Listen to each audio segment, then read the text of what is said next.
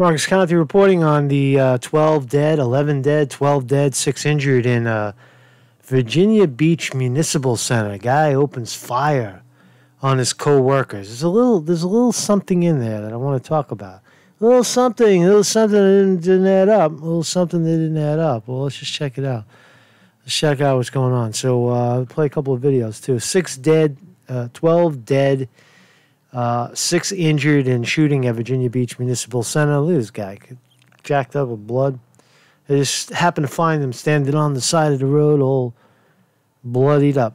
Listen to this. A longtime city employee shot and killed 11 people and injured 6 others after opening fire late Friday afternoon in the Public Works building where he worked, police said. The man was then killed by officers after firing at them. One officer was shot during the exchange but was saved by his bulletproof vest, Police Chief James Cervera said during a news conference a couple hours after the incident. This is the most devastating, blah, blah, blah. Friday's rampage is believed to be the worst mass killing in Virginia Beach history. Okay. So here's some of the images. There's just a little something fishy about it. I want to talk about it. So here's let's listen to the cop. Tell you we have multiple casualties and multiple fatalities. We have 11 deceased victims. They are at the scene. We had 6 more victims who were transported to area hospitals. I do not have the condition of those victims at this particular time. I can tell you that one of the individuals shot by the suspect is a Virginia Beach police officer, and he was saved by his vest. We've established a family assistance center at Princess Anne Middle School. That's at Nemo Parkway and Holland Road. At this time, we still don't have the name of the shooter yet. We may just get it, so stand by. The employees who worked in Building 2 so that they can meet up with their friends and their families. We're also in the process of identifying all of our victims so that we can make personal notification to family members. We do know that shortly after 4 p.m. this afternoon, the suspect entered Building 2. He's a longtime employee of Public Utilities. I will not release his name at this time. And he immediately began to indiscriminately fire upon all the victims. Officers entered. Once the call went out, the officers were at headquarters. They responded to Building 2. They secured as much of the victims as they could, and then they engaged with the suspect. The suspect did shoot a police officer. Officers returned fire. The suspect is deceased. While the scene is secure, we have a long-term investigative process that's being undertaken right now. There's a lot of work to be done. It's still an active scene. We are being assisted due to the size and scope and intensity of this scene. We're being assisted by the FBI Forensics Unit, DHS Forensics Unit, and the Virginia State Police Forensics Unit. Medical examiner also is en route, which is protocol for the medical examiner's office. Right now we have a lot of questions. The whys, they will come later. Right now, we have more questions really than we have answers. We're a little more than 2 hours into this event. And we use the word event, that's a cop term, this devastating incident that happened that none of us want to be here talking about. This devastating incident which is going to change the lives of a number of families from our city.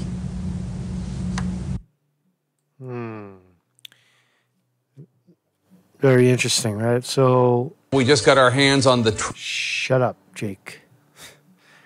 So let's listen to this lady, too. This lady's just some eyewitnesses. Put this all on the record. And I'll make a speculation, because there was something very interesting that always seems to happen when one of these things go down, one of these shooters. There's always an active shooting event the next day. And suddenly SWAT teams and FBI and DHS, they just appear out of nowhere.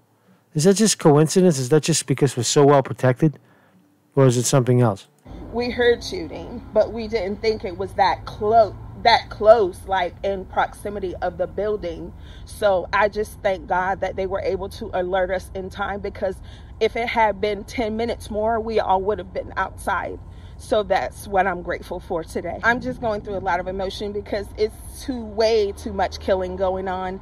And I'm just glad that they alerted us in enough time so we wouldn't be outside when everything was occurring. So I'm happy about that, but I'm still shaken because it's just entirely too much killing going on. So that's really not that interesting. Let's see what else we can find. So let's look at some of the images. There's just cops in the street, the usual suspects. Cops shuffling people around. Cops, more cops. Got the dogs in there, the canines. We already heard him speak. What was this? I'm just going through a lot of emotion because it's way too much killing going on. That was the same lady. And I'm just glad that they alerted us in enough time so we wouldn't be outside when everything was occurring. So I'm happy about that. But we already heard from her. So what else do we know? 4 p.m. All right, so I think there's another. I got another. Before we play that, here's another witness. One day, he's a boy with smelly socks. I gotta watch a cartoon. Just let's let that go. It's a good clip of a woman. So active shooter, municipal building 2, multiple injuries. Here she is. About 20 people. The office that we were in probably had about 20 people just barricaded. Yeah. Were you literally just, I'm assuming, hugging one another, holding one another? Yeah, and we had the desk barricaded against the door. And what were you hearing? So the desk is barricaded against the door. What are you hearing? We heard gunshots. We kept hearing gunshots, and we kept hearing the cops saying, "Get down," and it was very muffled, but the stairwell was right next to the office, so we kept hearing, like, people talking, and we heard the canines come up the steps. So at this... Oh, stop it. Shh.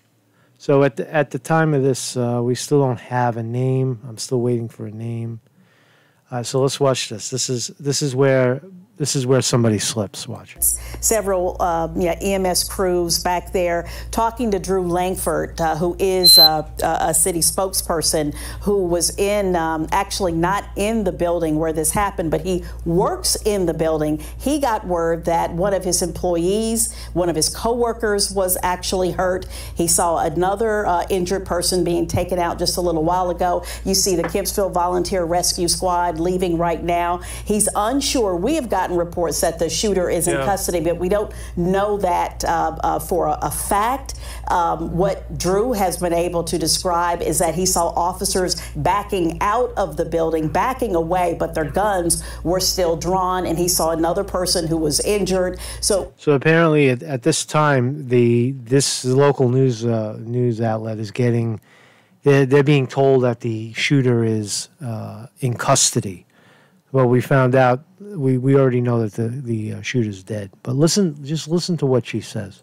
We're still working to find out how many victims there are, who this shooter might be. We do know that it's the end of the day, pretty much of the work day down there in Virginia Beach. Public Utilities, Public Works. This was the building where those particular departments are housed. Building 2, I guess is what he said. Building 2. Drew, are you still there? Okay. Right here, listen. He told us to hold on a little while ago. He was trying to get some information. You could tell that things are very disjointed, very fluid as we try to figure out what's going on here. Obviously, a very tense situation. Ironically, there is a shooter drill training. Active shooter training drill that was scheduled for tomorrow. Let's go to Robert Boyd. He's our reporter. He's live on the scene. Robert, what? An active training shooter drill that was scheduled for tomorrow, and then cut to another story. Let's listen to it again. As we try to figure out what's going on here. Obviously, a very tense situation. Ironically, there is a shooter drill training. Active shooter training drill that was scheduled for tomorrow. Let's go to Robert Boyd. He's our reporter. He's live on the scene. Robert, what can you active shooter training drill scheduled for tomorrow? Tell us about this. And then, well, we just arrived on scene. We were at the ocean front, and as soon as we heard about this, and then it cuts to nothing. This guy talks about absolutely nothing. But then also on the same, listen to this lady. With bad intentions is every person's worst nightmare. Tomorrow, the release an armed individual with bad intentions is every person's worst nightmare.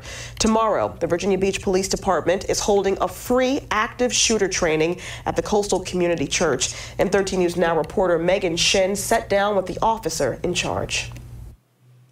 Inside the Coastal Community Church on Independence Boulevard. This is a Stop the Bleed kit right here. It's just coincidence, of course, right? This is just coincidence that there's a active shooter drill right next door. Master Police Officer David Nieves is preparing for an active shooter workshop.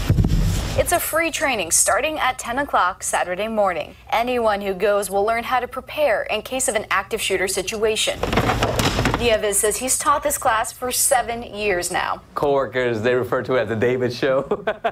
It's a show full of crowd participation. This is our substitute items that we teach people to throw at the active shooter. And laughs.